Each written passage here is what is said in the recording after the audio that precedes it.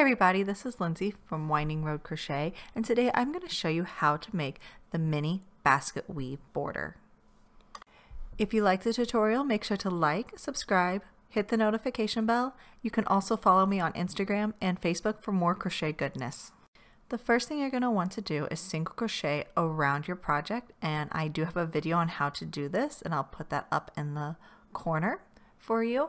But the other thing you really want to do is make sure that the stitches you have on the side of your project here, on the top and on every side, is an odd number of stitches. Now, this pattern will work with an even number of stitches, but the corners look nicer if you have an odd number of stitches on every side of your project. So to get started, we're already at our corner. We are going to actually work into the corner, which technically is kind of working backwards a little bit, but when we do this every single row, it's going to allow us to keep our seam right there in the corner. So you're going to chain 3, and then we're going to double crochet into the corner. So we're kind of double crocheting over one of those chains. And then just so you know, I do not count my turning chain as a stitch. So that's just going to be kind of extra there, and I'm going to show you in the next rows what I like to do instead of a turning chain. So now this row is very, very easy. All we're going to do is double crochet in every stitch until we reach the corner again. So this is kind of our easy foundation double crochet row that we are making here. So we've made it to the corner, and working into that corner, we're going to double crochet.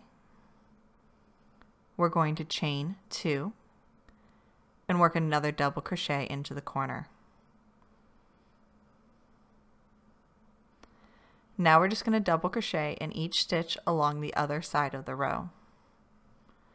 And the beautiful thing about this project is after this row, we're actually going to have a 1 row repeat, though I will show it to you twice because it looks a little bit different each row. So we've reached our next corner. We're going to double crochet. We're going to chain 2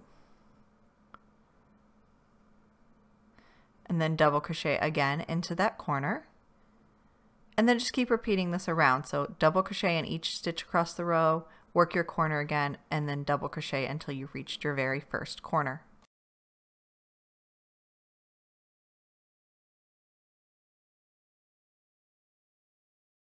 So here we're coming up to the very last corner.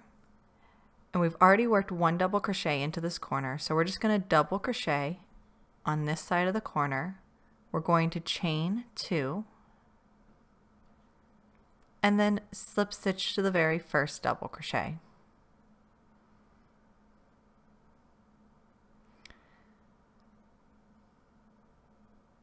There we go. So that is our first row worked, and it's just a simple row of double crochet. Now we're ready to start row 2. You can start row 2 with a chain 3 and then double crochet into this corner, or you can work a standing double crochet. To do that, pull up your loop, wrap your hook around that loop, grab your yarn and pull it to the front of your work. That's going to act as your yarn over. Then you're going to go into the corner and pull up a new loop, and then just complete your double crochet.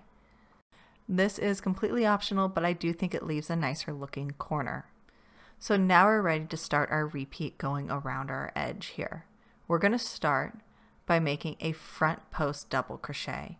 And the beautiful thing about this stitch pattern is that it is a 1 row repeat from now on.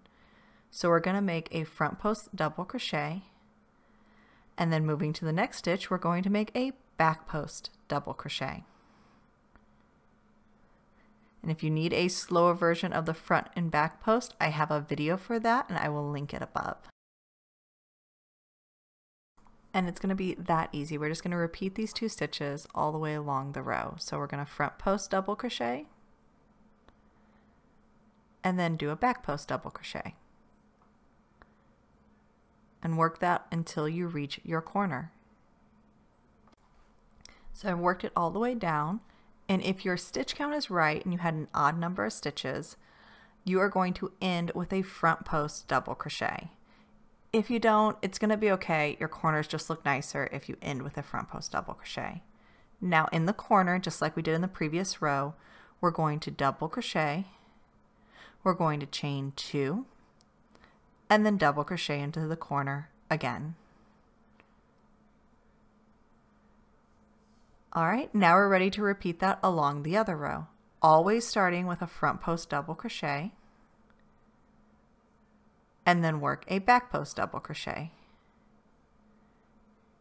And then just continue repeating that until you reach your next corner.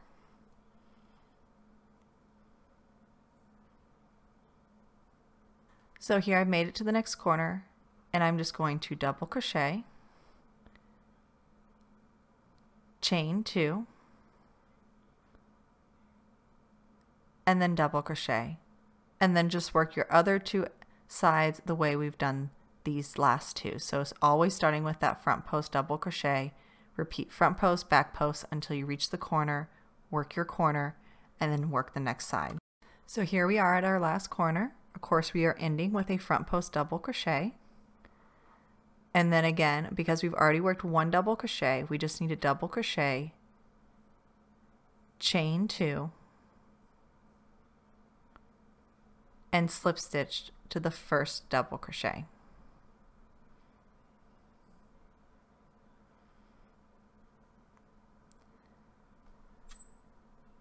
And there is your second row. The wonderful thing about this pattern is that row 3 and all rows beyond this are going to be a repeat of row 2. I'm going to start with a standing double crochet. You can also do a chain 3 and a double crochet into the corner. That is completely fine. And again, we are going to start with a front post double crochet. But because we worked that extra double crochet in the corner, when we reach our second stitch, we'll be doing a back post into a front post that we did the previous row. Let me show you. I'm going to front post double crochet into the first stitch. The second stitch was my front post double crochet of the previous row. Now, instead of that, I'm going to back post double crochet around this stitch. So every stitch will be alternating every row. The next stitch was a back post double crochet. Now we're going to work a front post double crochet around it. We're still doing the same repeat, front post, back post, front post, back post, but we've just shifted over 1 stitch so that it will be alternating. And that's what's going to give us this really nice little mini basket weave look. So my next stitch is a front post. This row I'm going to do a back post, double crochet around it. And we're going to repeat this to the end of the row. So we've reached the corner. You're always going to finish with a front post double crochet as long as you had that starting odd stitch count.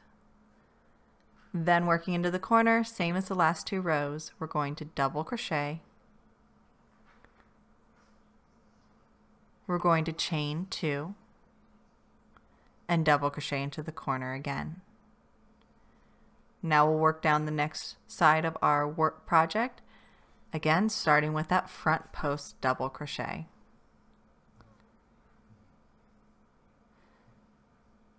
Next stitch will be our back post double crochet. And continue repeating that until you reach your corner. When you get to your corner, work the same corner that we just did and continue that pattern all the way around your project. So here we are at the end of row 3, again ending with a front post double crochet, working a double crochet into this side of our corner, chaining 2, and slip stitching to the very first double crochet. As I said, this is a 1-row repeat, so just continue repeating row 3 for as many rows as you like. I like to do around 5 or 6 rows total. It makes about a 2-inch border. So I'll show you what that looks like. So here's my finished border. I worked a total of 5 border rows, 1 being the plain double crochet and 4 with the front post, back post. I think this creates a very beautiful texture that would look great among lots of different blankets. And I really hope you enjoyed this tutorial. If you did, make sure to like, subscribe, Follow me on other social media platforms and check out my blog for lots of free crochet patterns.